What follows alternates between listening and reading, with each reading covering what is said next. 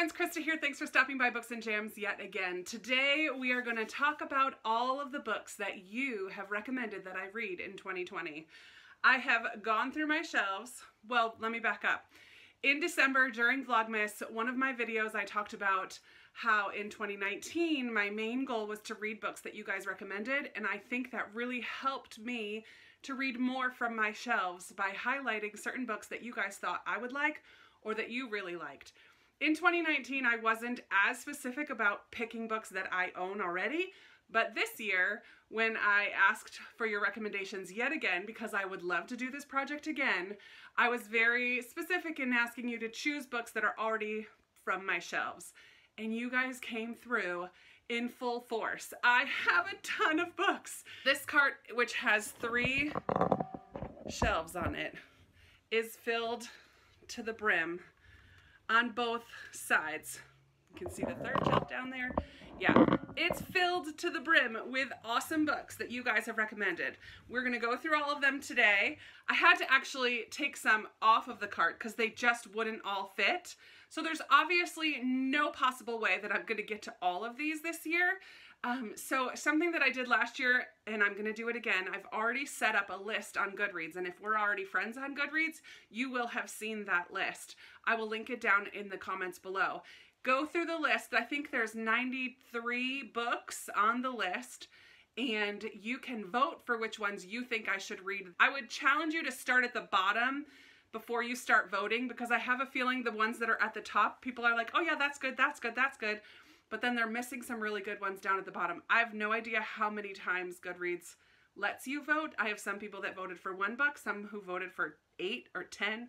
I think one of my friends voted for 12 books already. So have fun with that. Go through the list, but I'm gonna show you today all the books that you guys recommended. So I'm not talking about any of these books right now or how excited I am to read them or anything like that. I'm just going to show you all the books. So first of all, I'm going to start with the ones that I had to take off of the shelf because it just won't fit. 4 of the 5 classics that I want to read in 2020 were on the list. You guys said, yes, definitely read that. So we have Gone with the Wind by Margaret Mitchell, The Woman in White by Wilkie Collins, Wives and Daughters by Elizabeth Gaskell, and Agnes Grey by Anne Bronte. So those are already on my list of 5 classics I want to read this year. Those will definitely get read. That's a lot of reading. Yikes.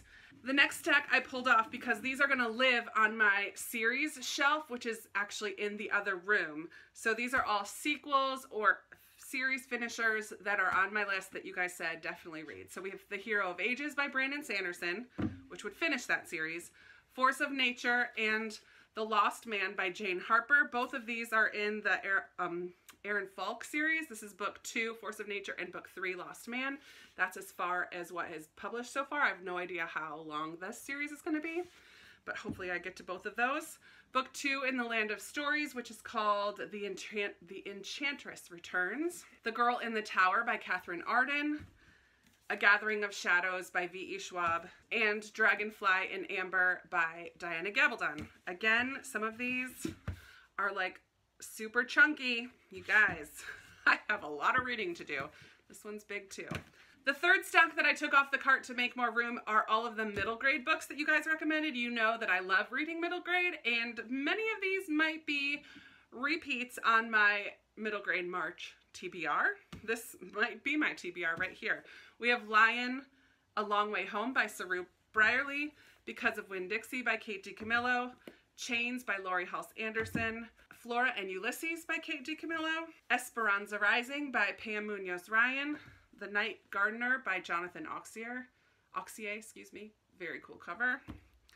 The Phantom Tollbooth by Norton Jester, Johnny Tremaine by Esther Forbes, Princess Academy by Shannon Hale, The Tale of Despereaux by Kate DiCamillo, which I think is a reread. I'm not sure. I must have read it before starting to track things on Goodreads, but I'll read it again. I love Kate DiCamillo. The Thief by Megan Whalen Turner, When Hitler Stole Pink Rabbit by Judith Kerr, and Where the Mountain Meets the Moon by Grace Lynn. I'm really excited for this one.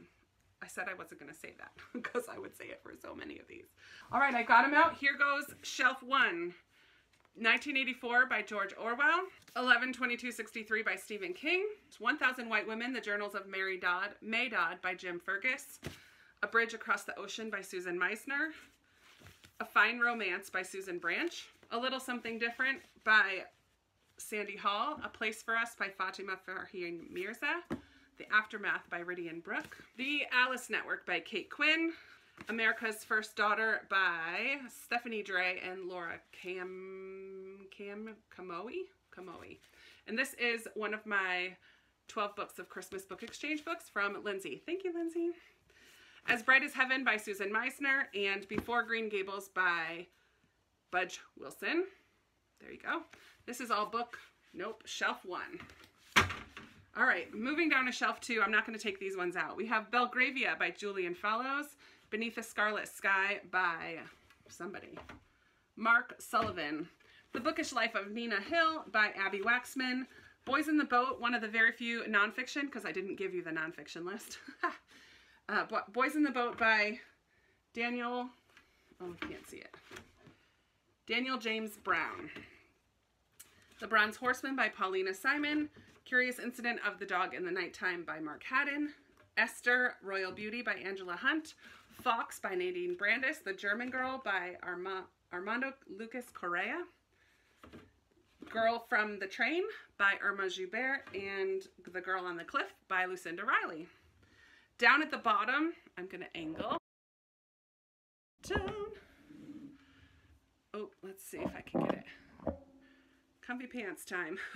Down at the bottom, we have The Gown by Jennifer Robson, Hillbilly Elegy by J.D. Vance, Hotel on the Corner of Bitter and Sweet by Jamie Ford, House at Riverton by Kate Morton, I Capture the Castle by Dodie Smith, I See You by Claire McIntosh, The Invention of Wings by Sue Monk Kidd, Kite Runner by Khaled Hosseini,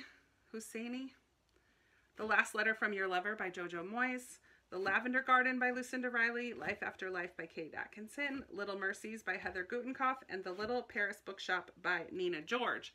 So that is all the ones on this side of the cart. Now we're going to turn it around. Dun, da, da, da. Bring you back up. Hello.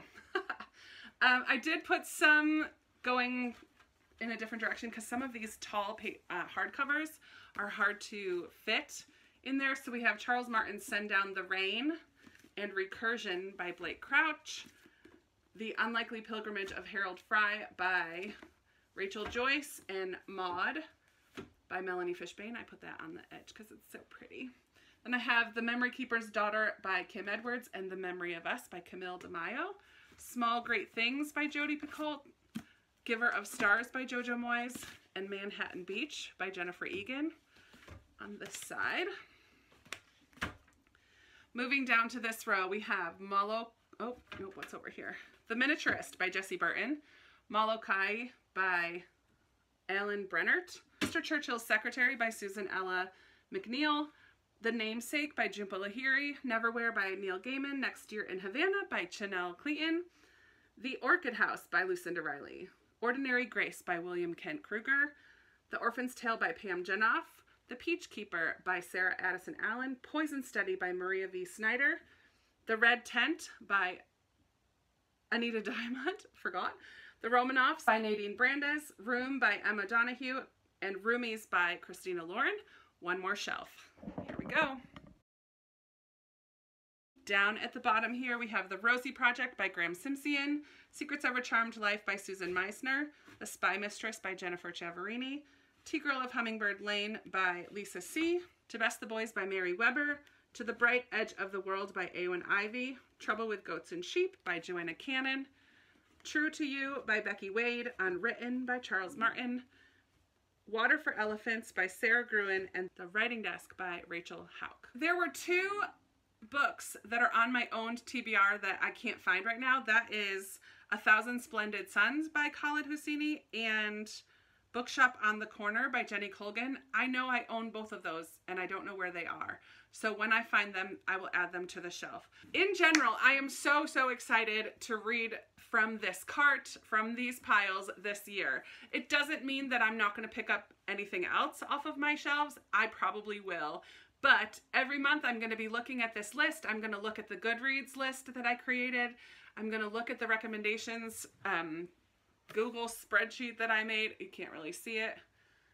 If I angle it there, you can see that there's a spreadsheet there, and I highlighted ones that are series and different things. I highlighted ones that more than one person requested. I am not currently taking any more new recommendations because this is over 90 books. It's a lot of books, and there's a possible way because I read 150 books this year, but I'm still going to be getting books from the library. I'm still going to be checking out new releases here and there. All of these are backlist, so people have been making videos of top 20 backlist books they want to read in 2020. Ha! I want to read all of these so badly. There's just not enough time. But I'm excited to see where it goes. I'm excited to get some of these read. Some may read and leave my shelves if I don't love them. Some might become new favorites. Who knows?